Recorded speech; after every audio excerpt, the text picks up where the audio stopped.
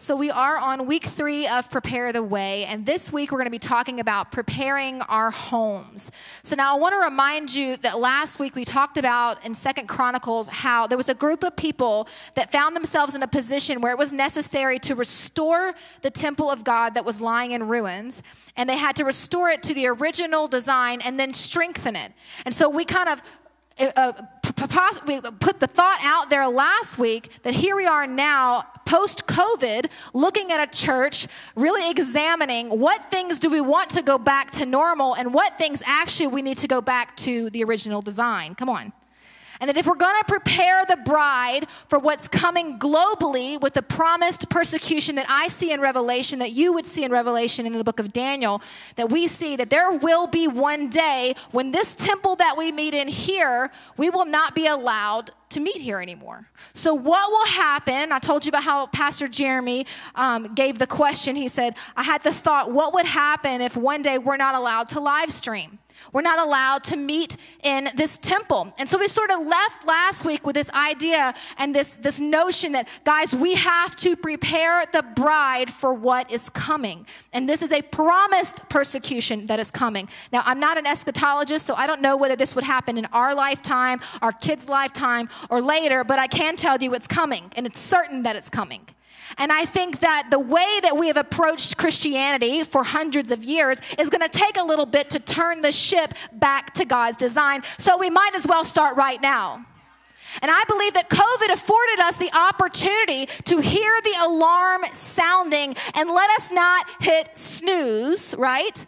Let us restore the temple to its original design and let us strengthen it, because only in a restoration to God's design can we truly be prepared for the second coming of Christ. What we're essentially talking about, and not to make people fearful, that's not the point of this, but if we know this is coming, then we need to prepare a bride that can function when the church is shut down. What we're talking about is an underground network of Christians like they had in the New Testament.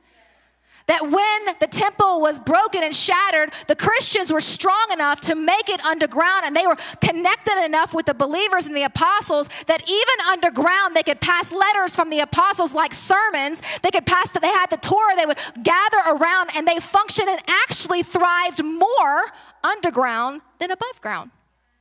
And actually, there was more strength, more maturity, because it was God's original design. So I'm going to show you a picture of what, just as a recap of what we talked about last week, and how this here on Sundays, a lot of times we just think of church as this building. We just think of church as really a bunch of talented people who come up here, and you put your best and your brightest up here, and you get a couple of good singers and somebody who can preach really well, and you gather a big crowd, and we go to church like we go to the movies, and then we leave. And this is so far from what God intended church to be. And everyone said, amen. And so the temple's real true purpose, and the Levites, which is just an Old Testament kind of name for people who feel called to ministry, pastors, evangelists, teachers, missionaries.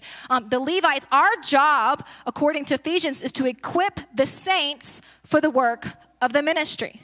That the Levites, the small group that are called to live from the gospel, and let me tell you, their job is not more important than your job.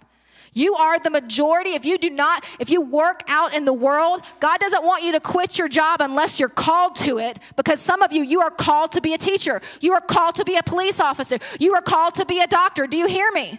And it's not more spiritual what we do than what you do. As a matter of fact, our job is to equip you, encourage you, correct you, strengthen you. For you to come into this temple while we have the right and the ability to, and for us to teach you the word of God and how to study, to equip you, to heal you. You'll come in bleeding and broken, and to bind up your wounds. Do you hear me? So this is the job of the temple, not that we would come in the temple and we would go watch them make disciples. Come on, somebody. Not that we would come into the temple and go pay them to make disciples for you, but you're coming into the temple to be equipped to now go make disciples for yourself. And so this is where homes come into play. And so here's the temple, but in Acts, they met in the temple and they met in homes. And this week, we're really going to focus on what this actually practically looks like and what your job is. We talked a lot last week about what my job is and our job is, but what is your responsibility and your calling as it looks in your home. And so the home is a place where you break bread, you have food, and you eat and you laugh and you share things together with a group of people.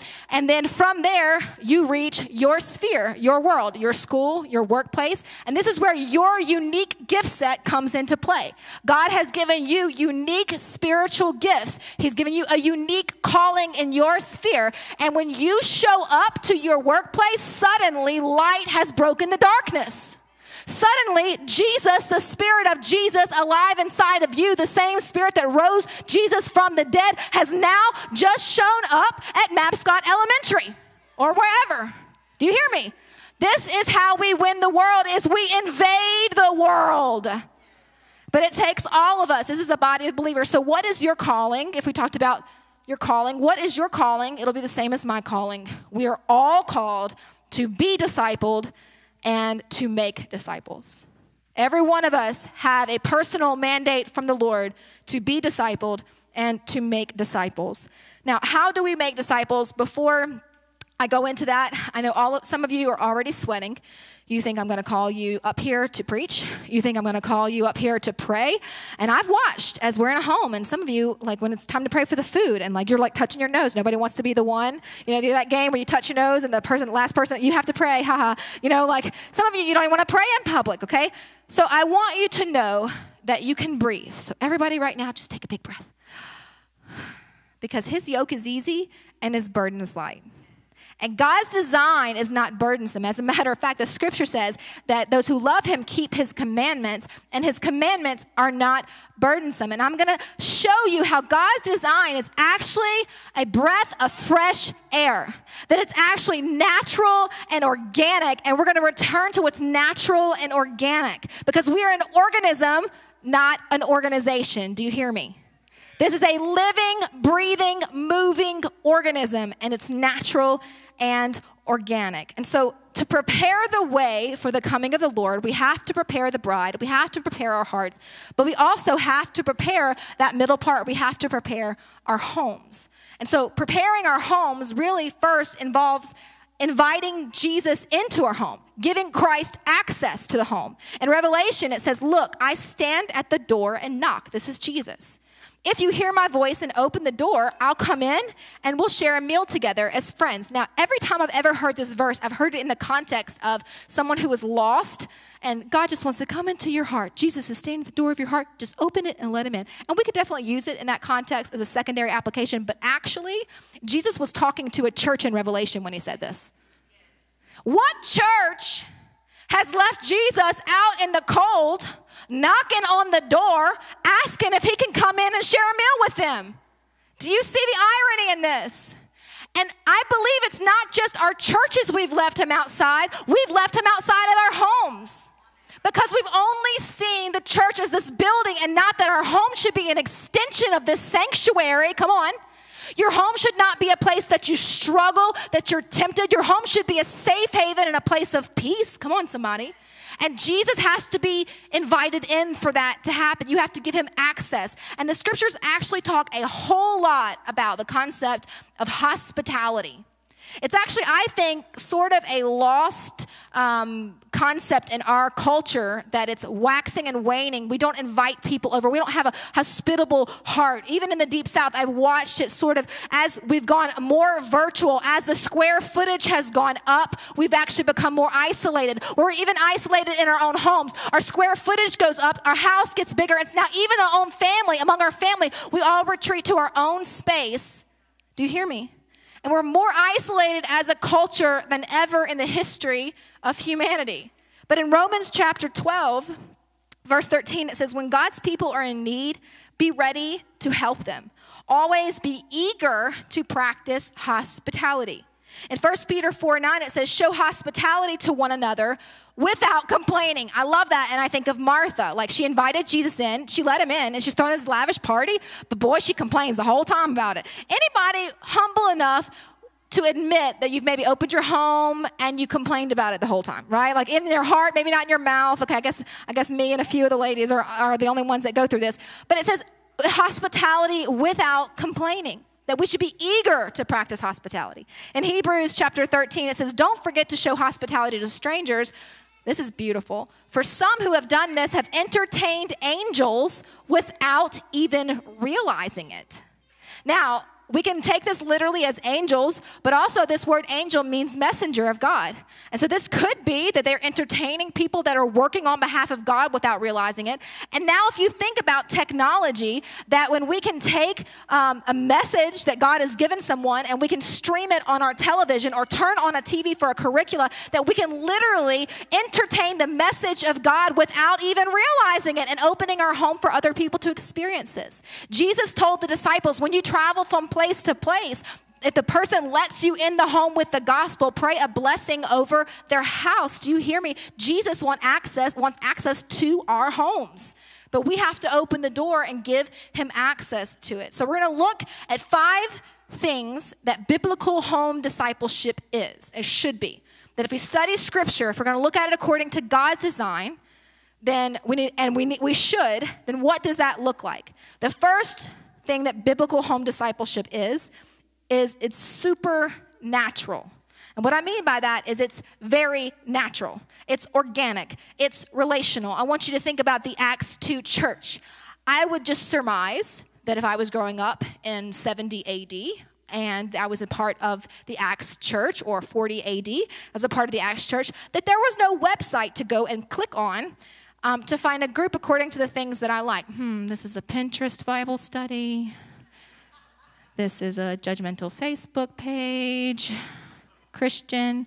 You see what I'm saying? It was organic.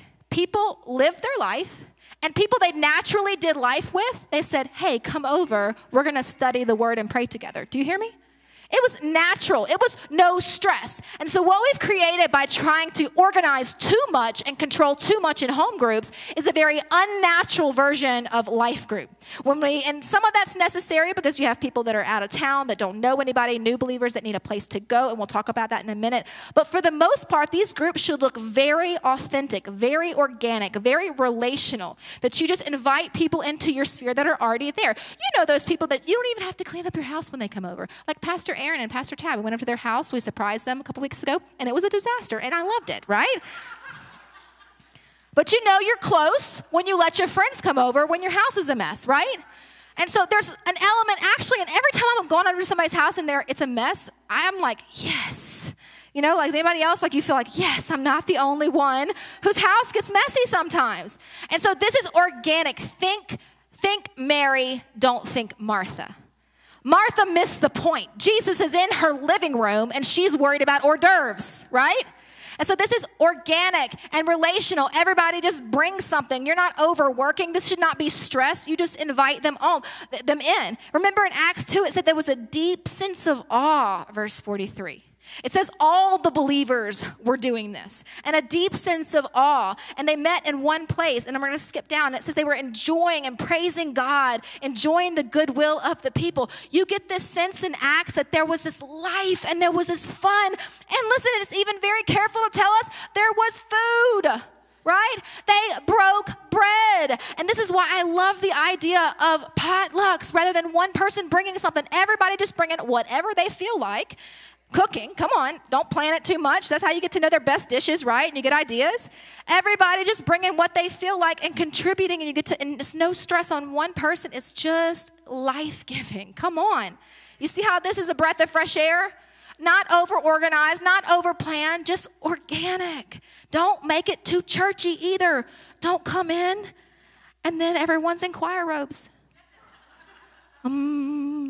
Sing to the Lord. Okay? Don't make it too churchy. So this is just natural. But you want to know what's not natural? Virtual is not natural. Virtual is a temporary solution when it's absolutely necessary.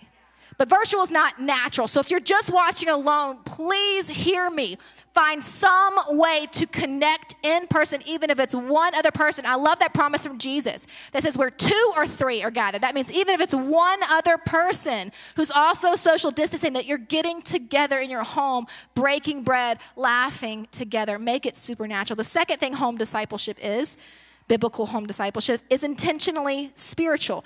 Now, when I say supernatural, what I don't want you to think of this is just that God's not a part of it. This is not another Jamberry Nails party, right? Like this is like intentionally spiritual for the purpose of growing the kingdom. And this is a place where we make prayer and worship outside of the church normal again. Now, when we were talking about doing our life group for my kids' friends, and so we don't post them. We're just organically, who do they hang out with? Who do they want to come over? We're just going to let them come to our house, and we're going to start going through a curricula that the church has purchased.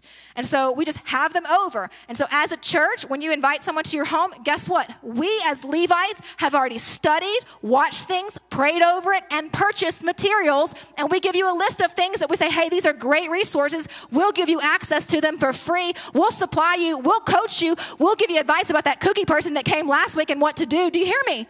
We're equipping you, and you can have church organically, but it needs to be spiritual. But when I was talking to my daughters about having them over, they said, we're going to sing? That's weird. We're going to sing in our house? That's weird. Now, I am a Cajun mountain mama, which means I'm originally from Baton Rouge, but I transplanted here. I'm here for life, okay? Something happens to Brandon. I'm in my mountains. I love my mountains forever, right? However, so Cajun culture actually is very eclectic and very different. It's a group of Acadians that a long time ago migrated to southern Louisiana, and so they all spoke French. And now this group of people speaks Cajun French, and it's like a mixture of like French and country and swamp. I don't know how to explain it, okay? It's very unique, and there's a lot of words no one understands that speaks French at all. They don't understand these people, okay? And so, however, what's happened, I remember we used to do field trips when I was little to these little Acadiana villages. They would tell us about, we went to an old schoolhouse, and they would tell us how when the Canadians first migrated, they all spoke French, but it was seen as a lesser language than English, and so they would take the paddle and they would spank kids if they heard them speaking in French. And they were not allowed to speak French at all, even in their homes, because they wanted them to be more superior and to only speak English. And so what's happened residually from this is now the Cajun French language is almost completely gone from Louisiana. There's a very select few that even still speak it. And see, I see this as sort of a parallel of what's happened in Christianity. Because the most normal expression, the most original expression of Christianity is praying with someone in your home, is breaking bread and studying scripture. And somehow now it feels weird to us. And it's a foreign language to us, and we need to break through and push through the awkwardness and re-normalize that our faith was built on believers gathering in their home and praying for each other. That we have to know how to pray for one another again. And listen, it's just like any other foreign language. At first, when you say that word or you're learning it, you're going to feel like an idiot or that you're doing it wrong. But the more you practice, the more you just begin to exercise praying for people, encouraging somebody, it's going to start coming naturally to you. But we have to re-normalize prayer in our homes. And so I want to read you a couple of scriptures. James chapter 5, verse 16. It says, therefore, confess your sins to one another and pray for one another.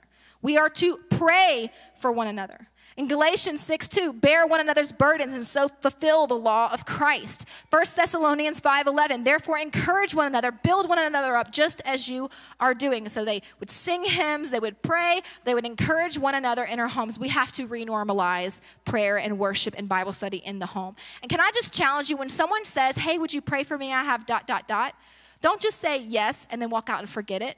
You know how you don't forget it? You stop what you're doing right there and you pray for them right there.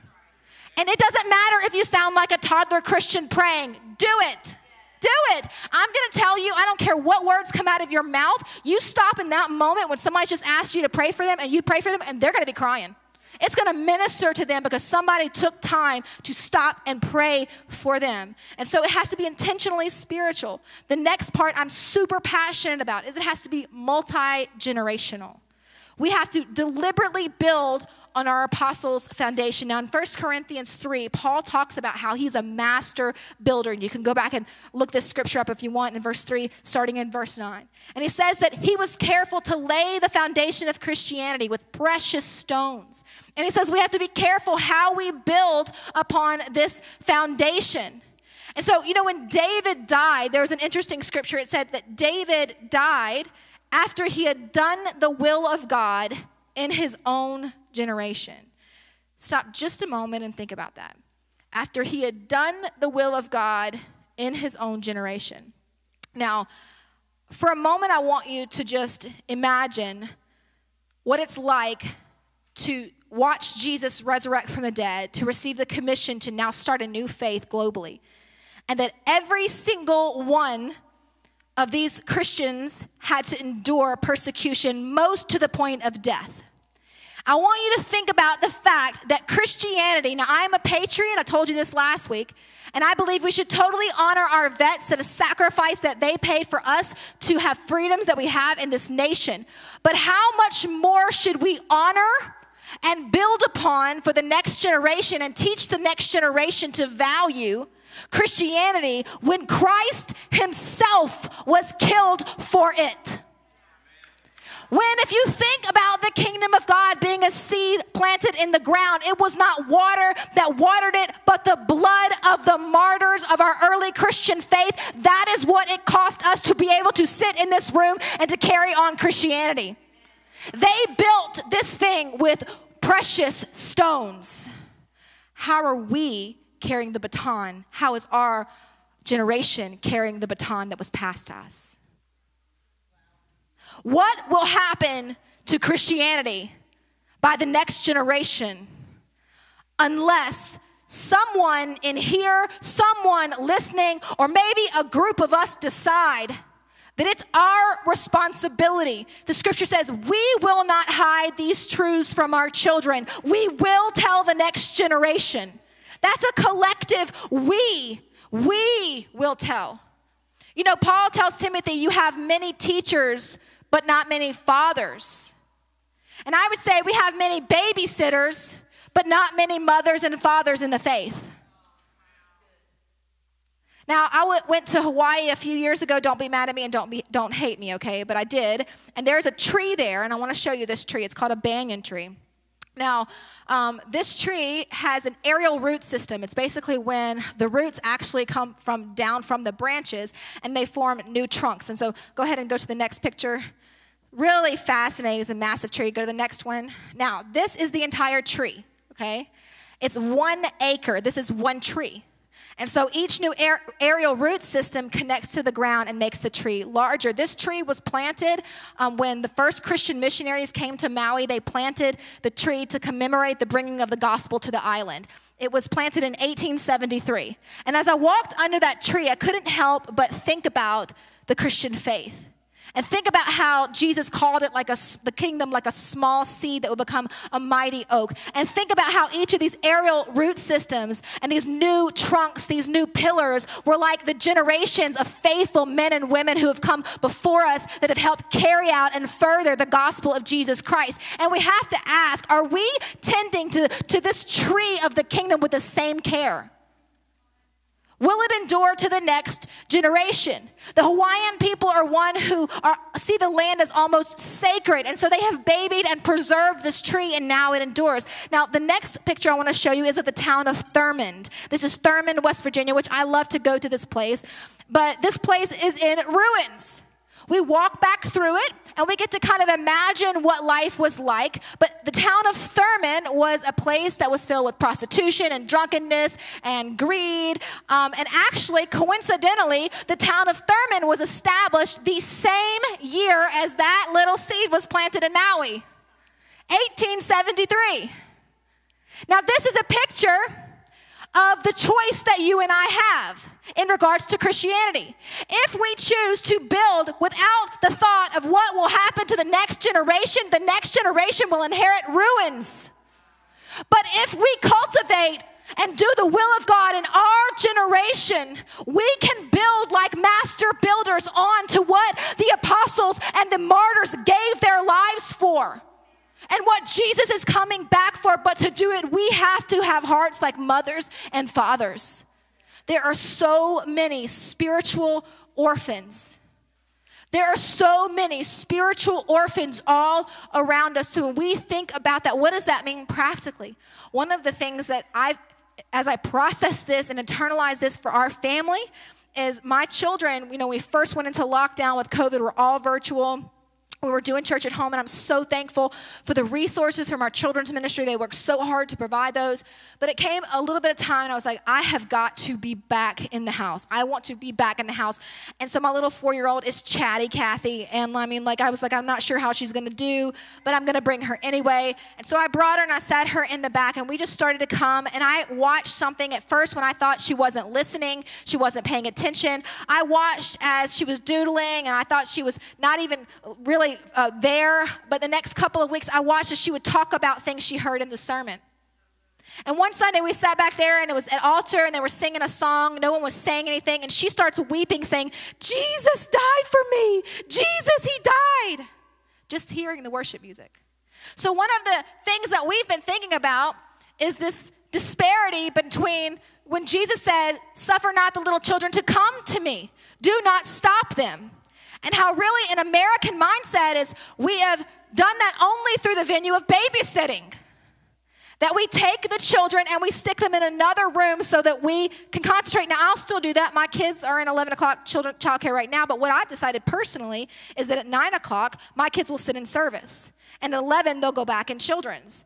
Now, I know you don't all have to stay 2 services. This is just a personal decision I made. I want them to be in this building because what happens is when our children are only shoved away from us in another room getting graham crackers and a Bible lesson and a color sheet, and then they grow up and they're in youth ministry and they get pizza and a scavenger hunt and a Bible lesson, and then they graduate and now they want to come in here and they don't even know us. They have no experience in the house of God. It's not family. It's not nostalgic. They don't know what this is because we've not let them in. We've confined them to let someone else disciple it. It is all of our job to disciple our kids. And we have to let the little children come to our home groups. Let them sit in church. Let them cry a little bit. It's going to be okay. We've all cried at one point in time or another.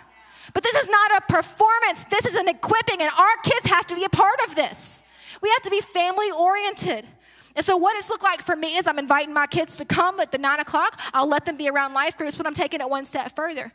For home groups, I have an organic outflow of who my kids hang around. My teenagers will have life group at my house. And we're going to take the curricula that our church is resourcing, and we'll watch it, and we'll eat, and we'll hang out, and we'll pray together. And then I had the idea last week, we're going to go one step further. My son is 9, and I have teenagers. I'm in the trenches, y'all. You pray for me, right? But I have a 9-year-old that now I have a little back knowledge to know what he's about to go through.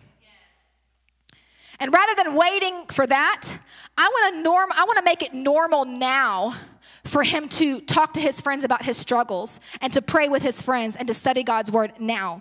So after school on Thursdays, he and 4 of his best buddies are going to come over, and we're going to watch some creationist stuff, and we're going to talk. And I said, we're going to break bread. He said, can the bread also have pizza sauce on it? And I said, yes, son. But just making it normal from a young age to be used to. Think about if you were 8, 9, 4, 5, and you've grown up talking to your friends when you're struggling and you're tempted. You've grown up praying for one another. You've grown up breaking bread in your home. We got to make it normal again for the next generation.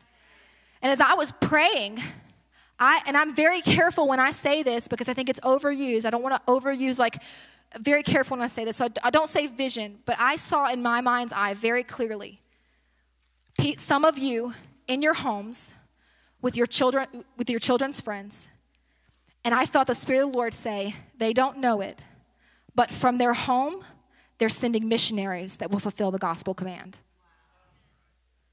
That some of you, by opening up your home, such a small thing, feeding kids some pizza and providing a safe place for a child, you will actually fulfill the Great Commission, having never stepped foot on foreign soil, and you will do it. And God will see it, and that's what God has called you to. But we have to be multi-generational and tend this tree. The second to last characteristic of a biblical home church is willingly accountable.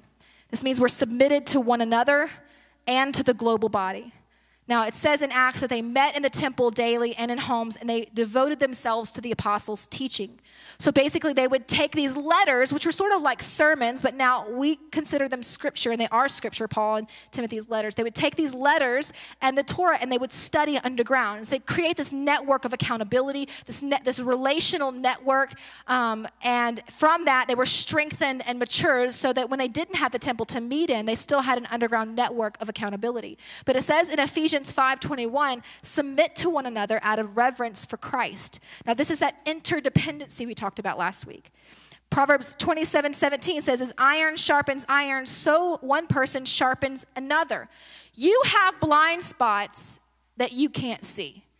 I have blind spots I can't see. When I'm around someone else that loves me in a context of community, you've heard it say home is where the heart is. I'm going to tell you, home is where discipleship is. You cannot corporately disciple people. Jesus cast the corporate word, but he had 12 he called to the side. Do you see this?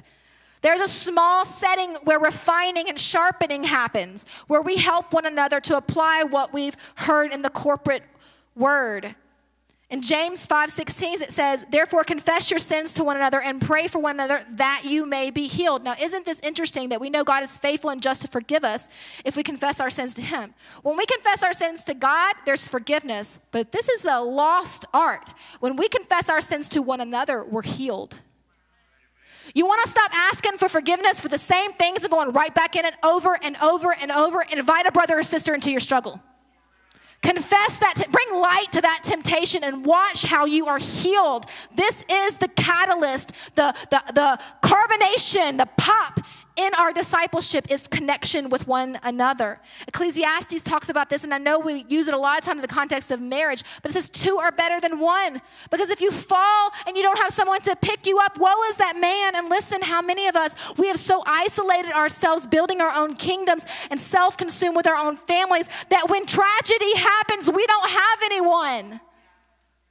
And we have to take ownership in this. Because can I just share from love? Just love, do you please hear me? But we have tried to push you to small settings. For years, we have tried. You remember us scratching events? Remember that? Because we realized, oh, it's this, and people did not like that one bit. Why did we cancel Sunday night services? Because we wanted to give more opportunity for you to gather in homes, to make more time. We've tried to open life groups, and we'll have them for a while, then people are like, I'm just tired of this. It's too much trouble to open my home all the time. Okay, well, we'll have discipleship in-house. And then people are like, well, it just doesn't feel organic. It feels weird. I don't feel like coming. Do you hear me? Guys, we have to take some ownership of this. And so we're doing what we can to like, okay, well, maybe it was like a blind date, and they're like mixed up with people they don't know, and it's awkward. Let's give them some freedom. Let's give them a blessing. You don't need our personal sanction to have one. Just have some people in your home. We're going to resource you. But guys, we have to take ownership of our own discipleship. We have to decide, I want to do this. I'm going to capture the vision, God's vision, because there's going to come a time when you're going to need family around you. You're going to go through some stuff, and this is what these groups did. They met in homes. They met each other's needs. You didn't have to call the church every time there was a need because this group just met it. Someone has a baby, they just brought food. They rejoiced everyone. They said there was no needs among them because they shared all things in common. This is the context of true biblical home groups. Now, I'm going to give you a reference just as a precaution, as a side note. I do not have time to go through this. Honestly, we could talk about this for 6 months, but I do not have time to go through this. But if you are considering opening your home in any capacity, and if you want to be a Berean and truly study God's word, I want to challenge you. I'm going to give you some scriptures to go back and read at home. They're also in your app. But there are some things that home groups are susceptible to. They shouldn't make us scared, but we definitely need to be conscious of them according to the New Testament. And we have to be careful not to be hospitable to division, to deception, and to compromise. Division, deception, and compromise, if we're not submitted to a local body of Christ, and this is where the temple comes back, and this is why if you're doing a home group, we really want you to connect with us so we can help make sure that things don't get weird, that things don't get, that heresy doesn't creep in, that division and stuff, that sin doesn't come in. We see all of these things happening in New Testament church. It's something they're susceptible to. It shouldn't scare us, but we need to go into it knowing. And so here are some scripture references you can look up. You can take a picture of the screen if you want to read them later, but whole epistles are written. The whole first chapter of Jude is written. He says, I wanted to write about something else, but I have to instead write about this because people have wormed their way into your homes. That's what it says. Wormed their way in with deception, with compromise, and with division. So just be careful for that. But the last thing that biblical home discipleship is consciously missional. Consciously missional. Means we're not just focused on us and our four. Now, I told you this is a breath of fresh air, and it is. So what we're asking you to do is to pray about this, and if you decide to open your home, at first just make it just people you're super comfortable with. But we have to know that eventually we're going to need to add some people to our group, right? We're going to need to, it says they were adding numbers daily to their group. And so people are added daily to salvation. And so we have a place for those who don't have a place to go. We need to be missional. But the most exciting part, and this is what I hope that you get excited about this. The most exciting part about these home groups is this gives you a place to find and to practice your unique God-given gifts. Your God-given gift most likely is not going to function in this room on a Sunday morning. Most likely, it's going to be discovered and developed in the home. And most likely, it's for your sphere at work. In other words, you might have one of the gifts in 1 Corinthians 12. I guarantee you there's a whole list of spiritual gifts. And chances are you have a few of them. You just don't know it yet. And in the home setting where it's smaller, you get to discover, hey, man, God shows me things. I have an ability to see through deception. That's called discernment. Or, hey, I felt like God showed me this, gave me this word for something. Hey, I've been praying for you. Are you sick? That's a word of knowledge. You get to discover your gifts and practice them. And it's a safe place. You get to practice praying for people. And why do we do this? As you cultivate that gift, then when you're in your sphere and you're next to your lost coworker, and God gives it, you've been confident because you've built this up in the home. And now you can confidently share this gift with the lost. This is where your gifts are developed. And in 1 Peter, it says this, the end of the world is coming soon. Therefore, be earnest and disciplined in your prayers. Most important of all, continue to show deep love for each other. For love covers a multitude of sins. Cheerfully share your home with those who need a meal or a place to stay. Now, I want to pause before I go any further. When are we going to just take Scripture literal? Like, Scripture's not just to give you tweetable content. When Jesus says, bless your enemies, bless those who persecute you. I decided a couple weeks ago, I'm going to stop just saying that and praying for them. I'm going to do something to physically bless someone who is against me. I want to physically act out on this promise. So when Jesus and the apostles say, open your homes, be eager to practice hospitality. Hey, church, I'm standing at the door knocking. At what point do we stop just listening and we just do it? I want to be a church that is radical in our literal obedience to the Word of God. That if it says take care of the poor, okay, we're taking care of the poor. If it says take care of the orphan, okay, we're taking care of the orphan. If it says open up your home, okay, we're going to open up our home and break bread. That it's not just things that we like to think about, but it's a manuscript for our lives. But then it goes on to say this. God has given each of you a gift from his great variety of spiritual gifts. Use them well to serve one another. Do you have the gift of speaking? Then be sure to sign up for seminary online. Is this what it says? If you have a gift of speaking, then speak as though God himself were speaking through you. Some of you, maybe that's the Holy Ghost. If you have a gift of singing, then sing in your home. Sing. You don't need a sanction. You don't need someone to anoint you with oil. God has commissioned you already. Use your gift. Do you have the gift of helping others? Do it with all the strength and energy God supplies. Isn't that interesting? There is a spiritual gift of helps. Then everything you do will bring glory to God through Christ. And so when we open up our homes, some of the reason that people get weary in opening their home is because honestly, we're not sharing all things in common. We bring the consumer mentality into a home. We show up with nothing in our hands. Our kids destroy their house, and then we leave. Come on, I'm getting messy now. But what would happen if we shared all things in common? Now, some of you can't open your home. Your home's not big enough. Or you're 35 and you live with your mother, right? Okay? It's okay. We're going to get you married. We're going to get you holy matrimony. Okay, he's believing. But some of you, you physically can't open your home. But you can help someone who is. Maybe they're bashful and they're embarrassed and they're timid and not outgoing. You could say, hey, if you'll open your house, then I'll be in charge of all the other stuff. And then some would say, well, I can cook something and bring it. And then another would say, well, I'll come beforehand and help you clean, and I'll stay after and help you pick up. Do you see what I'm saying? All things in common, so it's not a burden on anyone. So that we can support and strengthen the temple to God's original design. But you have gifts that God has given you. Now, you're going to find those mostly in small groups. That is where you identify them and strengthen them. But a cool resource I want to give you as we close is spiritualgiftstest.com. And make sure you put a gifts on the end. spiritualgiftstest.com. You can go on and you can take a test. They even have a youth version. And this is based on 1 Corinthians 12. And they give biblical descriptions of what each of those gifts mean. And you can actually take this test. Now, I took this test. And so those were my results. Go back for a minute. And just like a side note for some of you, I did notice that as we were taking this test with the youth last year, that people that have 2 or more in the top 3 in the green category, they don't say this on the website. I just noticed a pattern that people with 2 or more in the green category, you may have a call to ministry. You might be a Levite. And so it's something to recognize and to begin to pray about, because those are 5-fold ministry gifts. But this is a simple resource that can just get you thinking in that way. You can go home and read 1 Corinthians 12. Just start studying those spiritual gifts. God's uniquely, listen, the world needs your expression of Jesus. It doesn't need 6 billion melodies. God, help us.